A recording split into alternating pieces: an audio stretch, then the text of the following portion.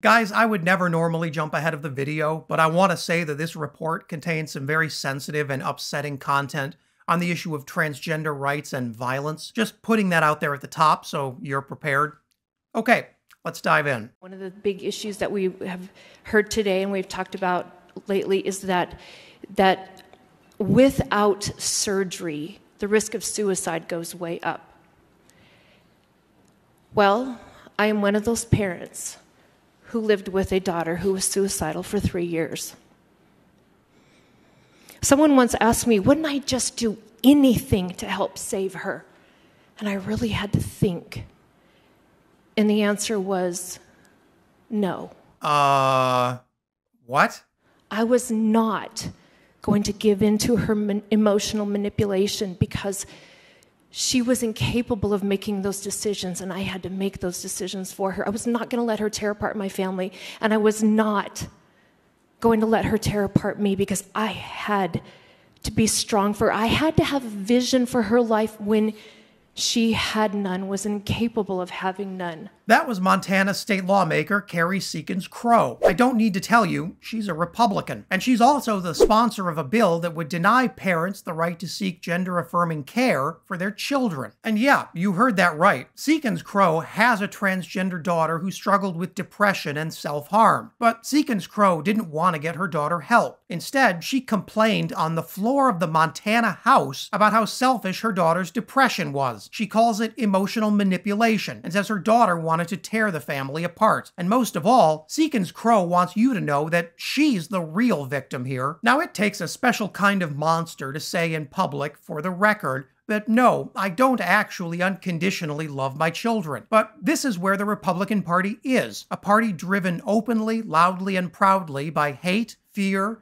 and a toxic blend of Christian nationalism and deep narcissism. And speaking of narcissism, prominent Santa Claus racial truther Megyn Kelly also has some thoughts to share on the trans community. If we don't find our voices and start speaking up against this nonsense, we can kiss every woman's space goodbye. We can kiss women's rights goodbye. We can kiss sororities goodbye. We can take off our tops and our underwear and do our yoga in front of perverted men who just want to get off watching us till the cows come home. Stick your daughter in the sorority. Let them at her.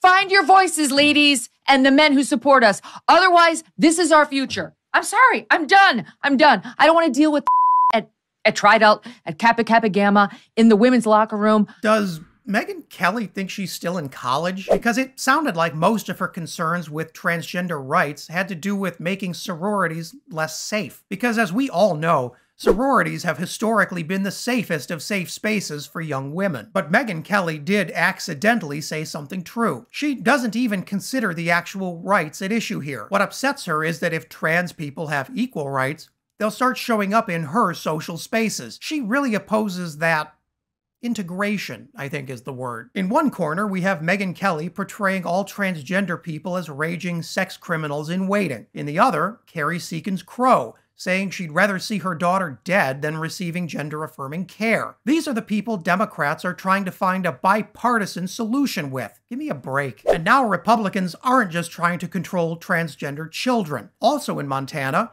Republicans are using the power of the state to kick a transgender lawmaker off the floor of the state house, all for doing her job and debating the state's anti-trans bill. As too many trans Americans already know, if your rights are negotiable, you aren't really a person at all. Montana lawmaker Zoe Zephyr broke no laws. She was engaged in peaceful, protected speech while doing her job as the constituents elected her to do. Republicans have banned her from the House floor not for her conduct, but for her beliefs. Here's more from Zoe. Last week, I spoke on the governor's amendments to Senate Bill 99, which banned gender-affirming care. This was a bill that was one of many targeting the LGBTQ community in Montana. This legislature has systematically attacked that community. We have seen bills targeting our art forms, our books, our history, and our health care.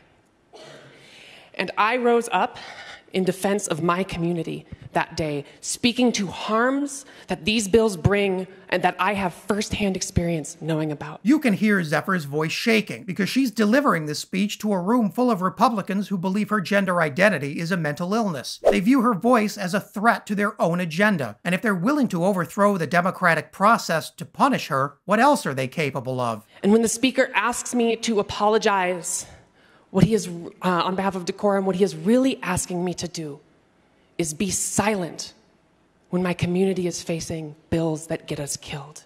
He is asking me to be complicit in this legislature's eradication of our community, and I refuse to do so. Republicans may be working overtime to strip the rights and basic humanity from transgender Americans, but they also do so against a wall of popular opposition. Not only has support for transgender rights grown every year, it's rising at a faster rate as Republicans embrace increasingly unhumane policies like what we see in Montana. Majorities of voters in nearly every state in the country support protecting trans rights. It's only by silencing those voices that Republicans win. Unfortunately, that's exactly what they're doing. Well, that was a journey, and if you want even more, check out this video, and remember to subscribe to the channel and leave a comment below, so you can let me know what I should cover next.